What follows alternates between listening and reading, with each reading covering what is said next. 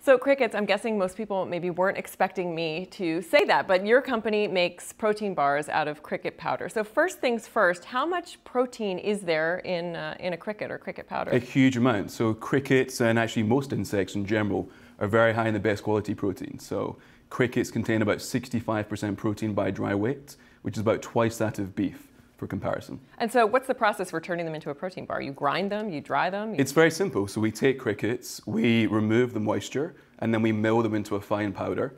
And that has a very neutral taste, very little smell, and it's extremely high in protein, as well as micronutrients like iron, calcium, and B vitamins. And what makes them good for the planet? So you farm them vertically, indoors. They require very little feed, very little water, very little space.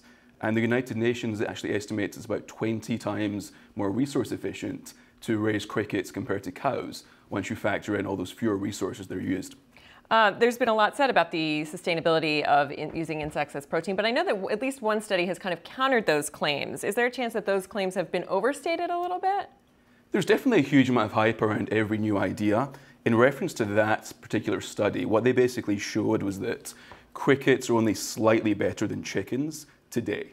And obviously chickens they've been bred for hundreds of years and billions of chickens. The cricket industry is less than 1% of the size of the chicken industry, and we're just getting started. So the idea that we're already more efficient than chickens today, when we're just starting this industry, is very exciting. How do you get over, though, the ick factor? I mean, no matter, we are experimenting with more and more foods than ever, I think the American consumer palate, but this, do you still have a lot of people who say, what? That's really like odd and icky. We do, but this has been done before, right? So there's a long list of foods which were once considered strange and have now crossed this chasm into mainstream.